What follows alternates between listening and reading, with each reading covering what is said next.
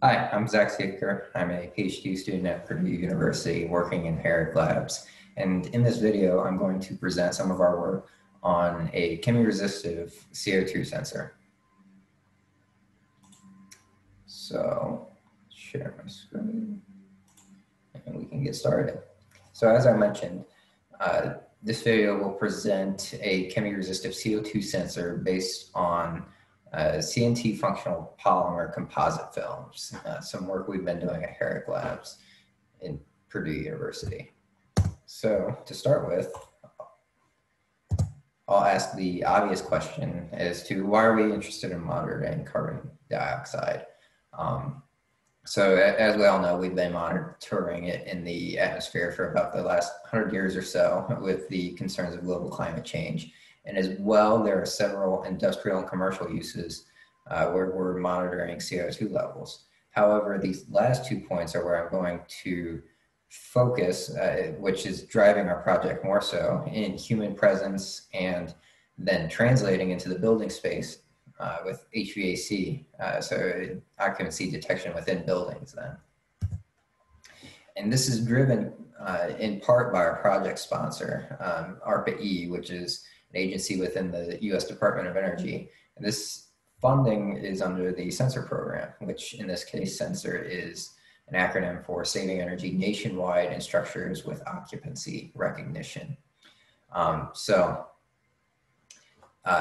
Occupancy recognition within buildings is important for advanced controls, and in this case, CO2 sensors for buildings for the data-driven world that we live in, for, in particular, something such as demand-controlled ventilation, but one can easily extrapolate to other sorts of smart building measures. And these advanced building applications require sensors that are low cost, so something that's less than $100, whereas commercial CO2 sensors are currently on the order of hundreds of dollars. Low power, less than 5 milliwatts or so, in order to make wireless sensing something that's relevant. Most commercial sensors are on the order of hundreds of milliwatts, which preclude them from wireless sensing, or at least any extensive wireless sensing that could occur within a building. And as well, non-intrusive, which CO2 sensors have a little bit of an edge on, mostly because people don't like having a camera watching them nonstop for simple occupancy detection. So in order to improve our buildings and have smart buildings with smart controls, we're driving towards these metrics for a CO2 sensor. And our sensor being a chemiresistive device, the secret sauce, so to speak, is in the functional materials. And the materials in this case are PEI, PEG, and carbon nanotubes in a composite layer, as the title alludes to. The PEI and the PEG are utilized as the CO2 absorbing layer, whereas the carbon nanotubes are the charge carriers. And as we can see a little bit from the schematic here, the PEI end-dopes the carbon nanotubes with its electron-negative lone pairs. Upon exposure to CO2, the amino groups readily react to form electron-deficient ammonium cations, and the end-doping effect is weakened. And this leads to a change in the carrier concentration of the CNTs, which is how we get our sensing mechanism. The PEI is p-doping the carbon nanotubes essentially with CO2, and PEG holds in water, which provides a proton and enhances that response. So to develop our sensors to fabricate them, we start with our CNT solution up here, and we wash that in fluorosulfonic acid. We then deposit it onto glass slides and slide them in order to create a carbon nanotube thin film. Then with that thin film between the glass slides, we gently place it onto water so that we can float the thin film on top of the water and delaminate it, transfer it from the glass slides. And we take our pre-patterned substrate, our PCB substrate, and we can scoop up the carbon nanotubes, that thin layer of carbon nanotubes, on top of our pre-patterned electrodes. So with the carbon nanotube layer, then we cast our polymer PEI PG blend on top to complete functionalization of the device. And you can see our complete functionalized device here at the bottom left.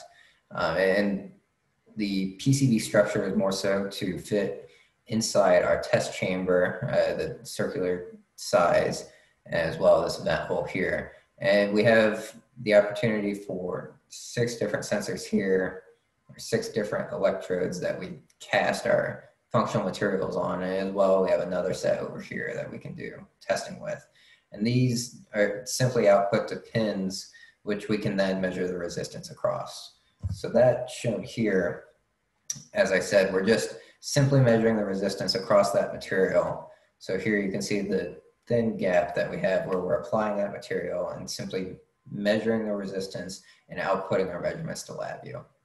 But then if we take a look at the rest of our testing system, it's relatively simple with our supply gases. So we have CO2, obviously, and then we typically use nitrogen as a carrier gas, just for ease of control. So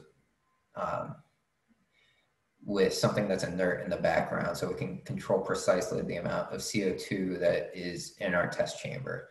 We control this with mass flow controllers, all going into a mixing manifold before being deposited into our test chamber. And with that, we can control humidity by inserting a water bubbler in line to one of the MFC, or after one of the MFCs into one of the nitrogen streams.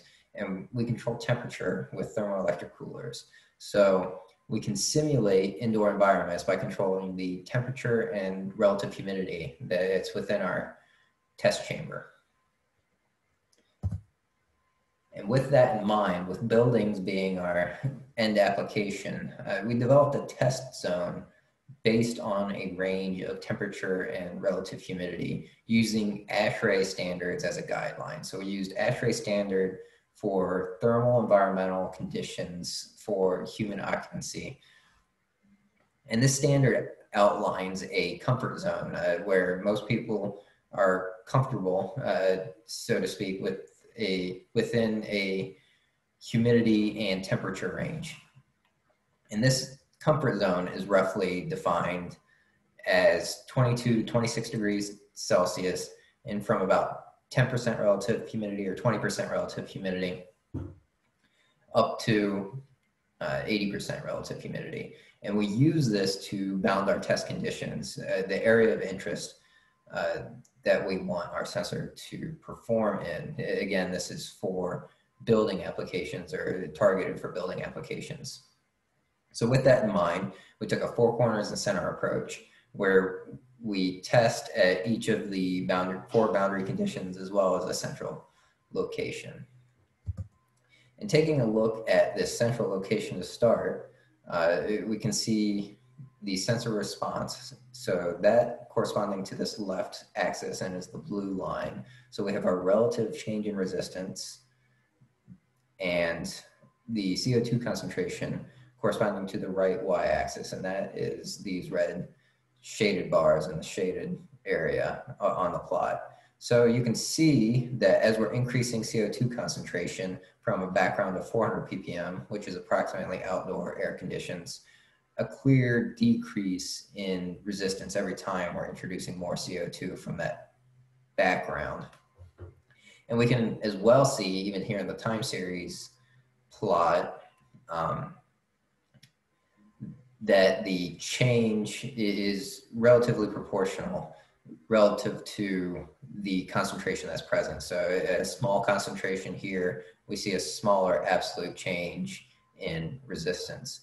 So extrapolating, and after several days of testing at each of these different test conditions, we can plot out this onto a calibration curve type of plot. So our change in resistance at each of these concentrations. And so taking the average at each of these different testing conditions. And we can see a little bit of a dependence on temperature However, the bigger dependence is on humidity. So as we increase humidity, we see a enhanced response of our sensor to CO2. And as I mentioned before, water, which is why we added the PEG into our polymer blend, enhances our CO2 responsiveness of the sensor. And we can clearly see that here. So it can work throughout the comfort zone as well. It's a clear, relatively linear relationship at each of the different CO2 concentrations. And on top of that, we can look instead perhaps at the rate of change in resistance. So we take the total change, or we can take the derivative of that for a much quicker response. And we can see a very similar pattern where we have an enhanced response at higher humidity levels and a relatively linear response relative to the CO2 concentration. So this is a promising result in terms of looking for a CO2 sensor for buildings. It can perform fairly well across that entire space. So in conclusion, we developed a chemiresistive CO2 sensor based on PEI, PEG, CNT composite materials. And it's such that it's relevant for indoor CO2 monitoring.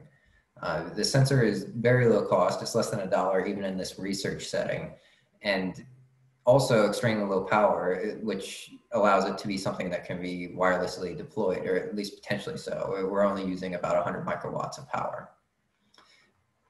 So this gives us a promising solution to using in the building space. And with that, I'll thank you for attending this presentation.